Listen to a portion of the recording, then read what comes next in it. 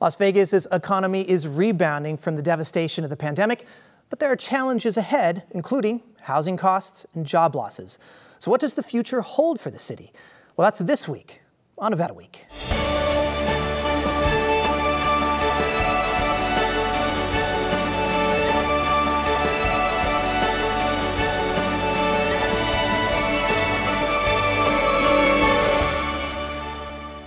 Support for Nevada Week is provided by Senator William H. Hernstadt and additional supporting sponsors. Recently, the Las Vegas Global Economic Alliance, or LVGEA, held an event to launch the 41st Annual Las Vegas Perspective, a treasure trove of data about Southern Nevada. Now, covering everything from the price of homes to the price of groceries, the Perspective offers a snapshot of Las Vegas that can be used to lure businesses to the city and also foreshadow what's ahead for the city's economy. Well, joining us to talk about the Perspective and the future of Las Vegas are Jared Smith, Chief Operating Officer of the LVGEA, and Jeremy Aguero, Principal of Applied Analysis, which works with the LVGEA to put together the annual report. Well, welcome to you both. We're really excited to have you both. I was at the event. It's always a big to-do. Really great turnout, which was really, really great to see. And Jared, give us some perspective. What is the hopeful outcome of both the event itself, but then also the report that is provided during it? Yeah, Kip, so this is the 41st year of Perspective. I mean, how exciting is that?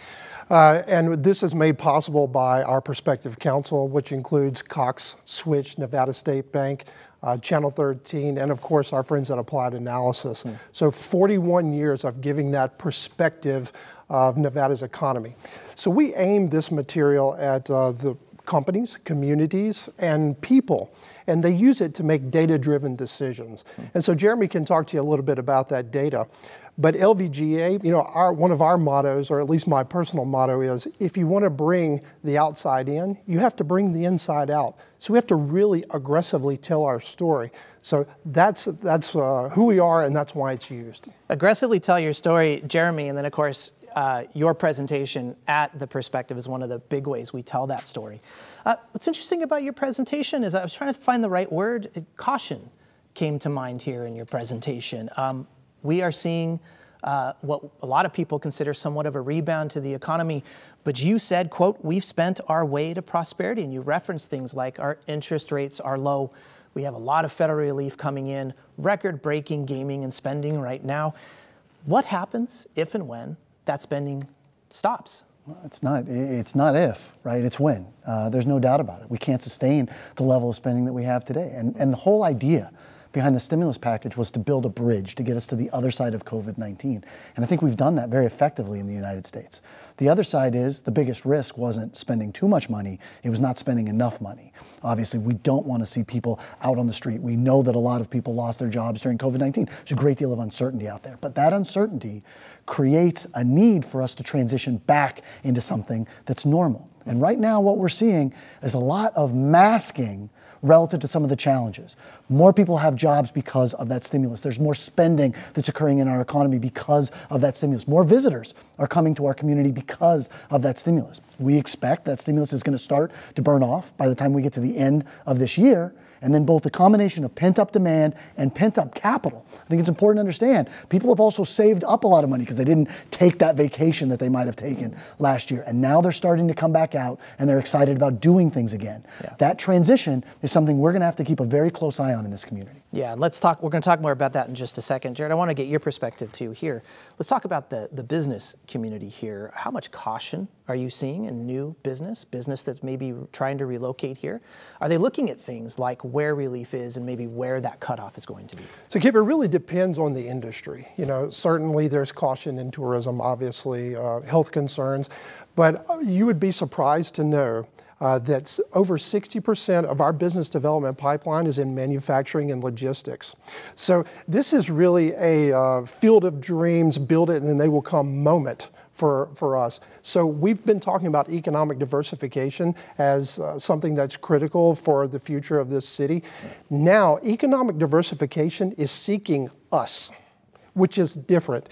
And we talk about these billions of federal dollars that are coming down to Nevada and to our municipalities here. We're leading a grant fund with the EDA, a grant request. And so the issue is, what can we do with those federal dollars to pivot our community and have our workers ready for the economic diversification that's seeking us? So this community, in my mind, is not holding back. Again, granted, there are certain industries that are still hesitant, but I mean, last year was bad. I mean, we know it. There's no doubt about it. Our results in business development show that a lot of projects got put on hold, but there is good news here. And I started saying this in social media, and I'll say it again. This is going to be one of the biggest, if not the biggest year in economic development, jobs-assisted results that I've ever seen in the 5 years that I've been here and in my career. So there's a good story here. Jeremy, let's get your perspective on that too. Do you share that same outlook, given because of where relief is ending, as you said, kind of coming to an end in the fall? I mean, are we looking this good? No, there's no doubt that I do. Look, and I think a great deal of credit goes to the LVGEA and they're the member businesses that sort of drive that forward, right? Modern thought with regard to economic development is not that you abandon the industries that got you where you are, but you seek out multiple specializations. Yeah. We can't just be good at one thing. We need to be good at a lot of things. And the best economic development strategy that we have is to make sure that businesses like mine and that operations like this and all those other businesses that are here have the greatest opportunity to succeed. Because what Jerry just talked about is businesses seeking us out. And we're not just seeing the businesses seek us out, we're also seeing employees seek us out. Population growth continues to be relatively strong. Yes, our unemployment rate is elevated. There's no doubt about that as our hospitality industry continues to come back, as do other industries. But we're creating jobs in almost every sector of our economy. And as a matter of fact, Las Vegas was #1 among the top 30 metropolitan areas in the country in terms of job formation in just the past 12 months. That is exactly what Jared's talking about. These are businesses that are choosing us and employees that are choosing to have a better opportunity at their dream by coming here. Jeremy, I'd like to add to that. So the question is, why? Why are they choosing us? Well, lots of reasons. Number one, in my mind, this is an unparalleled quality of place that we have here in Southern Nevada. I mean, the weather's great. The traffic is better than other major cities, and I could go on and on and on. The accessibility that our city offers a company is amazing with the airport that we have, with the locations to other proximity markets, right? But I'm going to tell you, there's a secret here. Even though we have high unemployment, at certain times, that is improving. You can look at that as a curse or a blessing. I choose to look at it as a blessing. And one thing that we've learned through COVID is that people are willing to pivot in their own careers now. So maybe I was involved in the tourism sector before, and now maybe my mind's eye is open to doing something else. So it's incumbent upon the community and our partners in workforce development and workforce training to assist those people to meet the future demand of what's coming at us. Yeah, it's so important and it's divergent of so many things we're talking about here. Jeremy, let's talk about unemployment for a second. And you, in your presentation, there is a significant population that is choosing not to go back to work right now and is potentially looking to upskill. Big opportunity for our region then to maybe upskill these employees. But then federal relief comes back into place and use of some of that federal relief towards workforce development programs. Are those two interlinked? Should they be interlinked? Yeah, I don't think that's an or. I think that's an and. Right? Yes, people are finding opportunities they didn't have before, right? You and I were talking about it a little bit earlier about how the fact that so many folks have quit their job. We're seeing a lot of that even during a period when unemployment is high. Why would that happen? Well, during COVID-19, I think a lot of people took a little while and decided something was maybe different than it was before. And I don't think we can just, wave over the fact that people have just come out of a pandemic. Right? Yes, a lot of people are sitting on the sidelines. Yes, we want them to come back off the sidelines. Yes, a lot of those folks are on the sidelines because of an extension of unemployment insurance benefits beyond what we've ever seen before. But there are also people that wanted to wait till their kids were back in school and they felt safe because during COVID-19, they had to go take care of their kids. There are also people that are very scared of the virus, whether for whatever reason they may have, it causes them to be very uncomfortable about going back to work. Those things are all getting better today. And if you look at where we were 3 months ago versus where we are now, we are miles ahead of where we were. And I would suggest to you, if we look at where we are now versus where we're going to be in 90 days relative to that employment problem, I'm telling you, more people coming off the sidelines and fewer businesses calling us every day, as I'm sure they do, Jared, saying, we have all these people that are unemployed and I can't find anybody to fill the job that I have open. And I think we are going to make marked improvements in that, and it will push our economy forward by the end of this year. Let's talk more about affordability here in this conversation. Another big selling point, usually, of our region is how affordable it is. We're seeing the housing market increase. We're seeing consumer prices, inflation increase as well. Low-wage earners, middle-wage earners are more affected with this. How important is this to the conversation, especially new businesses coming in? How much are they looking at affordability for those populations? So I think it's incredibly important. And I think affordability is, it depends on the comparison. So if you compare us against maybe some southern states, maybe our costs are higher. If you compare us against California, we are much more affordable. And I think that's what we're seeing. So the question now then is, now that we know that we are a more affordable option, how do we serve, how do we do equitable economic development, right? And so you can say that we are recruiting companies that are at least the state's average wage or higher, and that's like $25 an hour, you know, in that range or higher.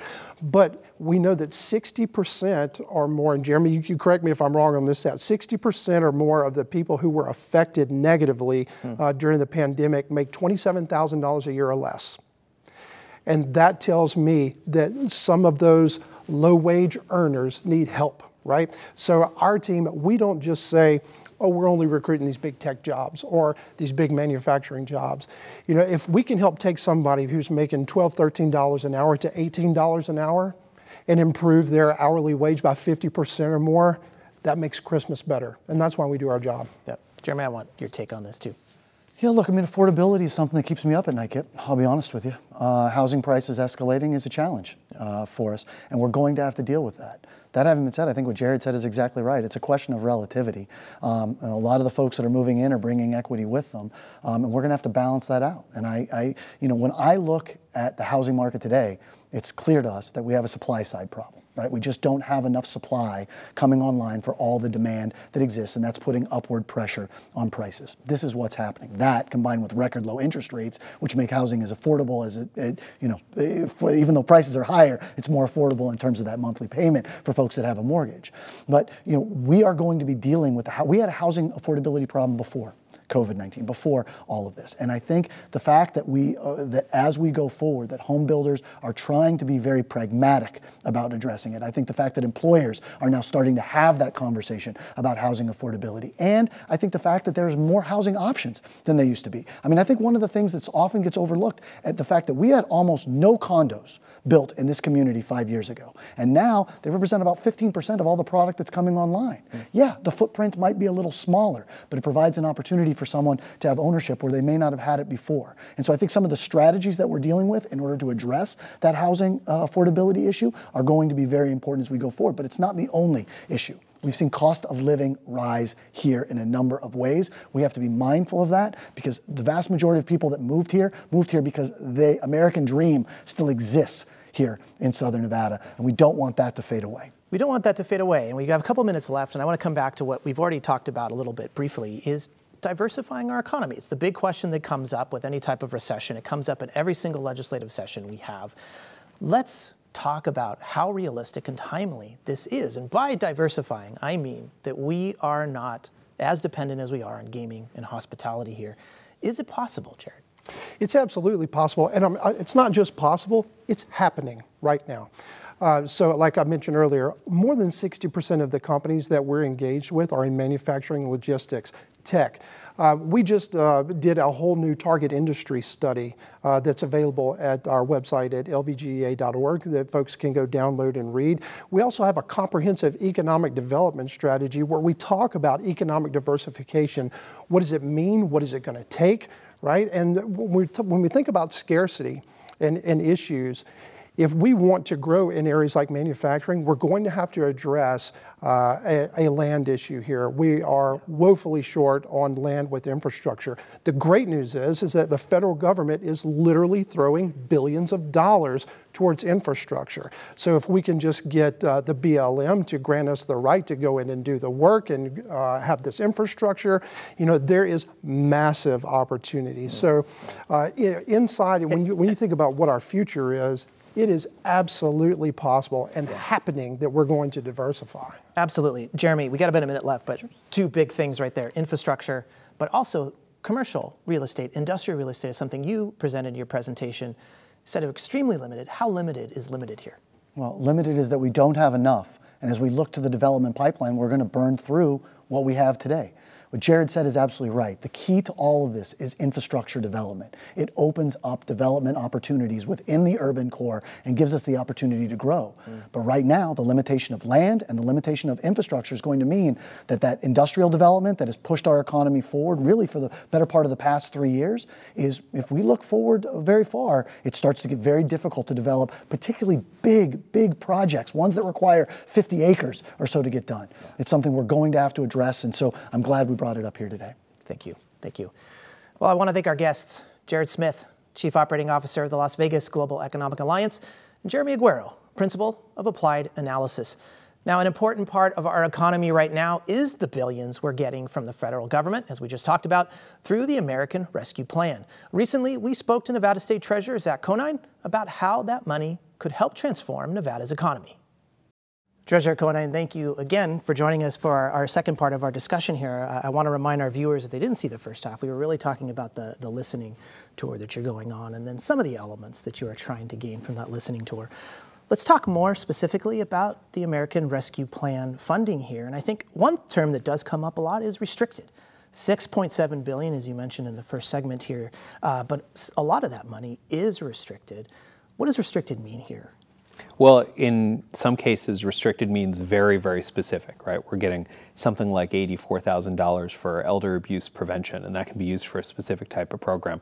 We get some money that is quasi-discretionary, right, where the state has some choices, but what the money is to be used for is pretty specific, and that's things like the rental assistance dollars through ERA 2 or Emergency Rental Assistance 2, which of course follows ERA 1, and then the money we spent last year. Total, the state will have about $500 million, or $500 million for rental assistance, but it comes in multiple tranches, each with different rules.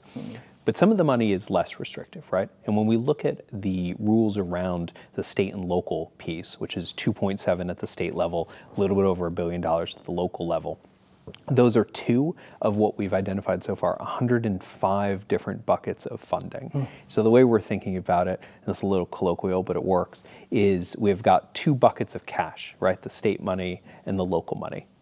Rules, but pretty flexible. And then we have 103 gift cards. And so the process at the state level is very much one of making sure that we spend the most restrictive dollars on the most restrictive things. So for instance, one of the ideas that's come in a lot is childcare. How do we expand childcare? Not just the lowering the cost, but increasing access, making sure we have more providers and can retain and recruit them. We have $330 million for childcare. So we want to make sure we spend that money within the rules first before we spend less restrictive dollars that could go to some other purpose. Gotcha. So gift cards first, cash, so to speak, second, and that is the state money you're talking about, $2.7 billion, and then another $1 billion in municipal money as well. The challenge, it seems, here is you name it, healthcare, unemployment, housing, anything you talk about is a municipal problem and concern as much as it is a state. How then specifically are you coordinating? Because I know that the counties and the cities are going through their own listening sessions right now, and they're trying to plan how to use that money, even if it is the last thing on the table here. How are you making sure that coordination's happening? So we need to make sure that we are talking more.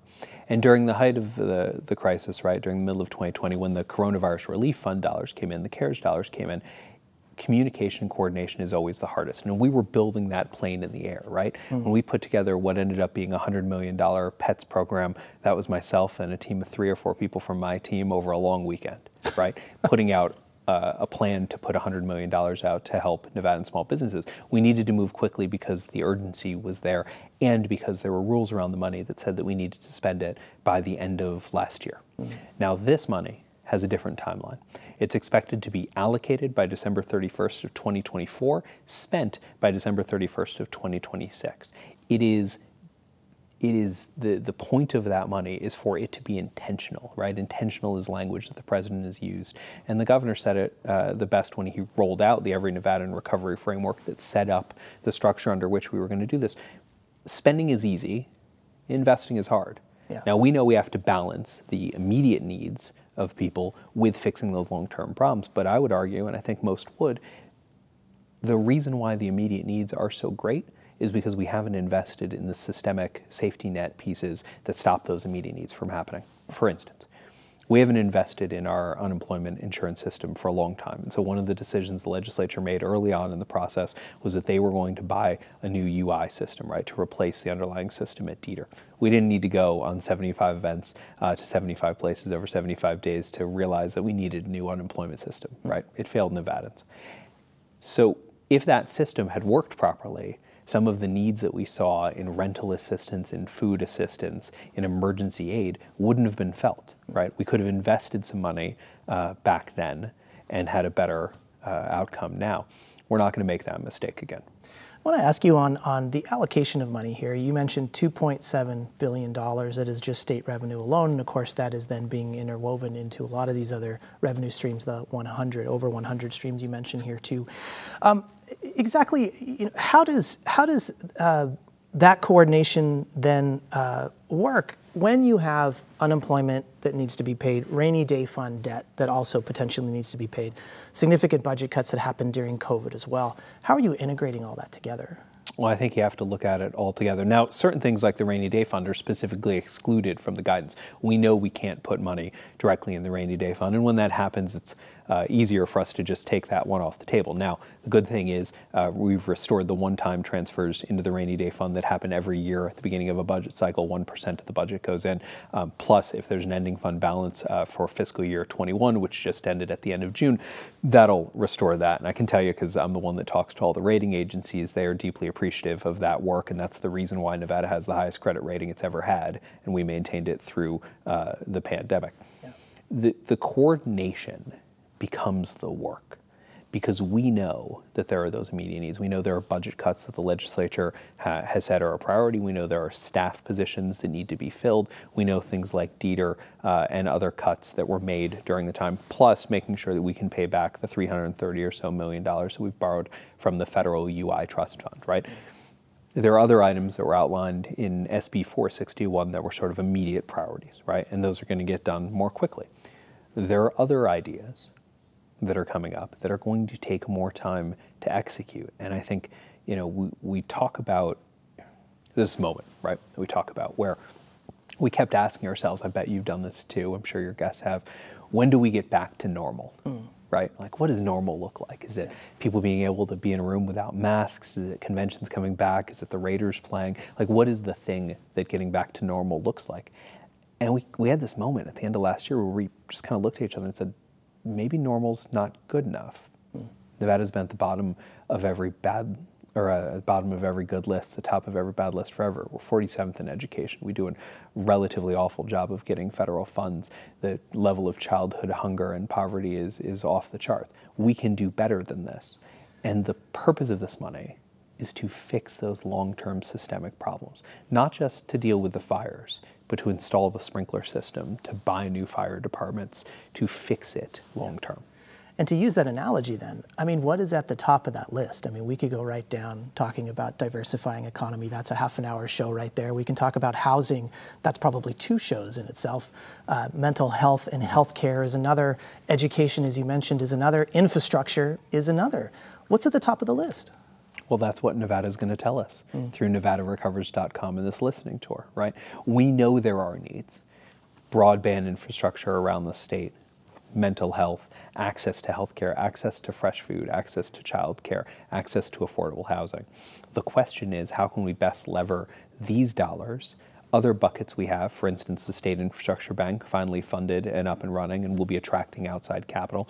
Money coming in from an infrastructure package at the federal level, which could be around $3 billion into the state. Whatever happens with reconciliation, which could be another 5 to 10. All of those buckets of funding need to be thought about as investments. And that's what we do, right? I'm the state's chief investment officer. Every day we're trying to take a little bit of money and make it a little bit of more money. This is about taking a little bit of opportunity and fixing some generational problems. I want to talk about one of the big concerns that's come up. Some economists have talked about, regardless of when the relief funding ends, we're going to have somewhat of a cliff effect, and we're going to have a huge drop-off, and that drop-off could lead to gaps that are exacerbated, that are more disproportionate than they were before the pandemic. How are you looking at that, and how are you trying to manage those risks so that we are kind of leveling off that cliff a little bit?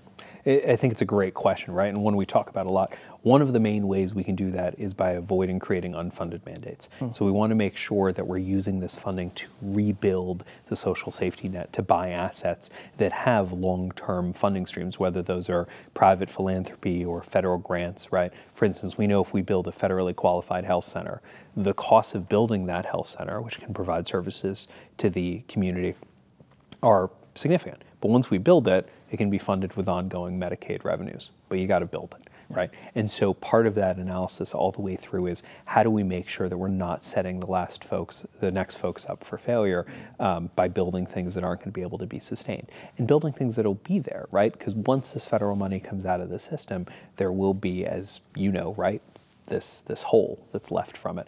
And so we've got to make sure we fill that hole with assets and capital projects that are going to last. And last for a long time, as you've mentioned. Treasurer Conine, thank you so much for your time. We appreciate it. Thanks for having us. Like many community-based organizations in Southern Nevada, Vegas PBS is participating in state and local listening sessions and have requested related funding. Well, thank you as always for joining us this week on Nevada Week. For any of the resources discussed on this show, please visit our website at vegaspbs.org/Nevada Week. You can also always find us on social media at Nevada Week. Thanks again, and we'll see you next week.